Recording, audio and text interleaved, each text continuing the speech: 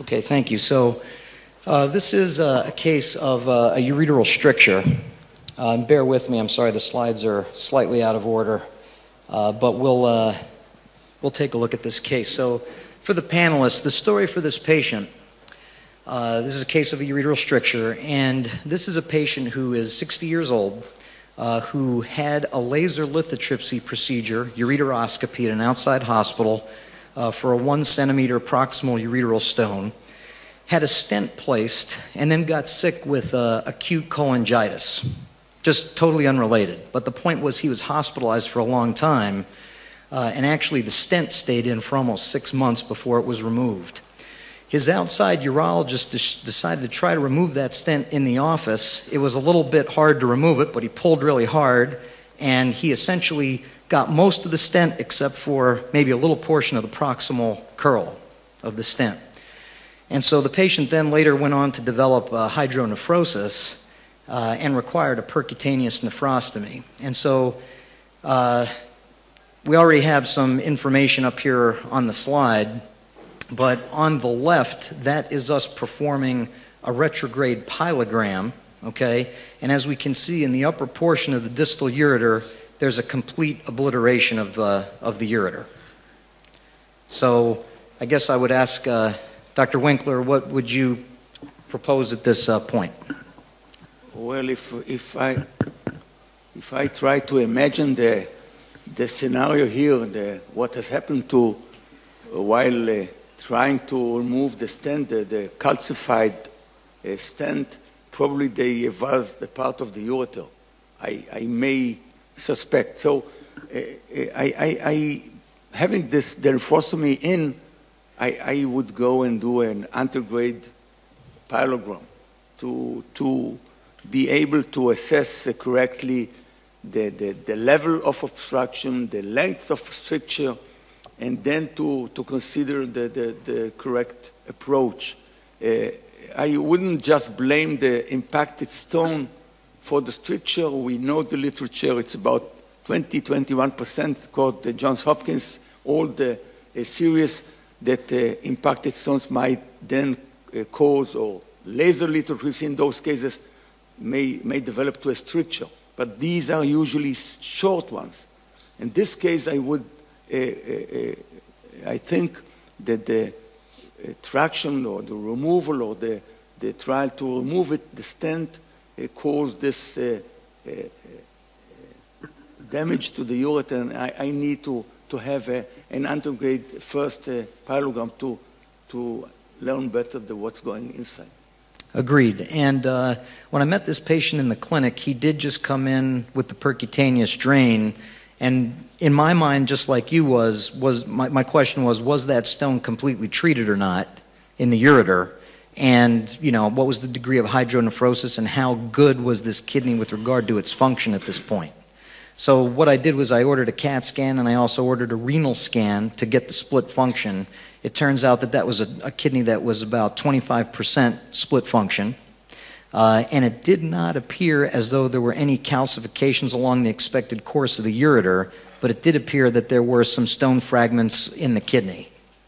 Okay, so just like you outlined, I also wanted to take the patient for an antegrade study since the perc was already there. And then for the rest of the panelists and for the audience, this is an essentially, we have him in the operating room in a modified lithotomy position so that we can approach him from below as well as from above at the same time. And these are simultaneous retrograde and antegrade studies that you can see. So essentially what we're doing here is we're trying to define the length of ureter that's compromised. So let's see. So for the second panelist, what are your thoughts, sir, on this? So it's a relatively short ureteral defect in the upper distal to lower mid ureter. I think basically this is a very difficult situation because of the mechanism of the trauma, because I think this is one of the things we need to consider when we discuss ureteral strictures.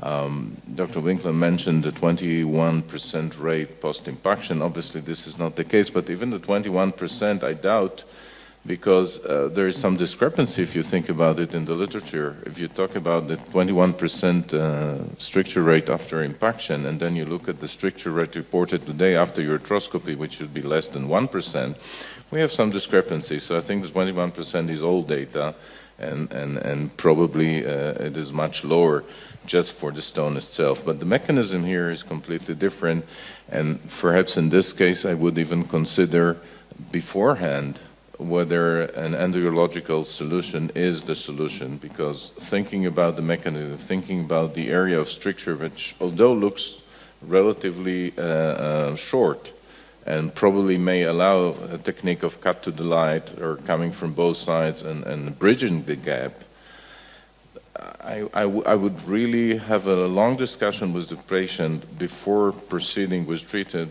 whether endourological intervention is the solution for long term, or whether this is the case to resort to traditional surgery, which is cutting the segment which is injured. Okay. Yvonne, what do you think? Well, I agree. I think, I mean, since it looks like it's a pretty short stricture, I think my preference would be to try to cut to the light and try to do this endoscopically, but definitely we have to have a discussion with the patient, and they have to understand that there's still potential they will need something more invasive. Okay. And sir, your opinion? Yes, I agree with the previous speakers, but this is an endourological session, so let's try to treat this patient, and my concern is about the location of the stricture. The stricture appears to be very short, but it is located probably adjacent to the iliac vessels, and we should be very careful if you choose to go endoscopically, maybe a combined approach retrogradely and antegrade approach with two endoscopic instruments will be the best way to go. Trying to assess where are the pulsations and of course to cut anteriorly. Okay. Comment? Yeah, I would say we should, well, we always consider or we study what's going inside the ureter. We should consider always, or not forget, what's going outside the ureter. And in this case, since we do not have the effect of irradiation or a previous surgery from the outside, and probably the tissue, the outside tissue, surrounding that area is healthy with vascularized, I would go and do it a short stricture as first choice and endoureterotomy, and not consider an open surgery. Otherwise, there are many other causes for that area, strictured area. I just would like to ask you, would you use a regular stent then after, or use an endoureterotomy stent as we use usually for the UPJ obstructions? Does it matter? Well, I can tell you what we did in this case. We actually did bridge the gap, and I'll show you some pictures, but afterwards what we did was we actually placed two parallel stents, 6 French each, to try to really open that up, which would be akin, I guess, to an endopylotomy stent, which at least at the top is, I think, 14 French is what I've seen. I still would like to play the devil advocate and look at the literature, and one of the parameters that may predict long-term success of such treatment is the renal function, at least in some of the studies, and as you mentioned, the renal scan showed your poor renal function, relatively poor renal function. So again, if we think about long-term success, this case might have some predictors that may predict failure, and again, that would require a long discussion with the patient. Can I have a comment, please? So I agree with the panel about a definitive choice for this stricture. However, we should not ignore the fact that you said that there are residual fragments in the kidney. So if we will bridge the gap in open surgery or laparoscopic surgery, we will still have fragments in the kidney, maybe stones. I don't know the numbers because you haven't mentioned. So this is an excuse for me to try to go PERC. and to clear the kidney, and in that case, I can really easily visualize the stricture from above and do a very, very gentle maneuver to try to pass a wire or something like that. I would not cut to the light in that area, but if it goes fine, I would dilate, cut with a laser, and put a stent or two or any other kind of stent. If it's not, so it is going to a definitive surgery, but without any fragment in the kidney. Yeah, that's a great point. So what we did here was we did approach it from above and below simultaneously. And we did take a close look in the kidney, and we found small residual fragments, nothing greater than 1 centimeter, but we found the rest of the proximal portion of that stent. It snapped off, and it somehow made its way up into the kidney. So we were able to remove that foreign body with the percutaneous access, clear the stone burden, like you were saying, and then at the same time what we did was we had 2 flexible ureteroscopes, and we carefully measured the distance between the two, and it's about 1 centimeter right there, as you can see. And we were able successfully to cut to the light to recannulize this ureter endoscopically, keeping in mind that it would be close to the iliac vessels, and we tried our best to stay in the anterior portion of the ureter. But we were ultimately able to recannulate, get a wire through. As you can see, we balloon dilated the area and then left 2 stents. Comment? Just a comment and a question. I think the success rate for an endourologic procedure would be based on the length of time that stricture's been there. If you've caught that patient relatively soon after the stent broke off, then I think your success rate with endourologic procedure would be quite high. If I think he showed up at your door 6 months or more after complaining of renal colic, and then you picked up the stricture. Well, he actually came with a perc tube in place, and at that point was just looking at, to get the tube out. But your point's well taken. 6 months went by, yeah. All right. My question also for the panel is, how would you prefer to treat this stricture? Would you prefer to balloon it, to laser it, to cut it? I'm just curious what each of you think the best approach would be. Well, looking back to the history of treating strictures, ballooning only doesn't make the resolve the problem. So you have to cut through, and to perforate directly or control the perforation or incision of that strictured area, and leaving a stent. That's the only chance that stricture might be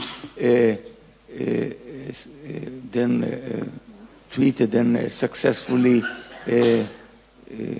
with success outcome. Otherwise, I don't see any reason to just dilate it and to leave that atonic fibrotic segment. You may not have quite success that you would expect to. I agree with Dr. Winkler. I would do both. The literature, the series in the literature are relatively small. We've published one of the largest one with 35 endourologies using laser, and so the technique and what we found that we were using balloon dilation as well as laser endourology, and we had fairly well long-term results. With shorter stricture going below 1 centimeter could reach about 80%. So I think that's the data out there, that you better use both, because when you cut, you still may have some fibers and you may not be able to cut all the way through. Let's say in such a case where you're a little bit afraid of hitting surrounding tissues, and then the balloon dilation will maybe disrupt the remaining fibers and make sure that you really did a good work. I agree. I think that balloon dilation itself has been pretty much clearly shown that it has no long-term results, positive results, but I think it mostly helps with being able to give you access to the instrumentation so you can use the laser to cut. So the combination definitely works, but I would not use balloon dilation alone. Shimon. Okay. Just one question. Why you use two stents and not the single one, endoureterotomy, endopilotomy stent? That is, you think that it's better to use two stents? Well, there's no data, but what we feel is though with the two stents in the ureter, we have 2 lumens, and we also have the space above and below where the 2 stents would meet medially, and we figured that that gives us better patency. But you're right, there's no basic science behind it. I think we're out of time, so thank you for your attention.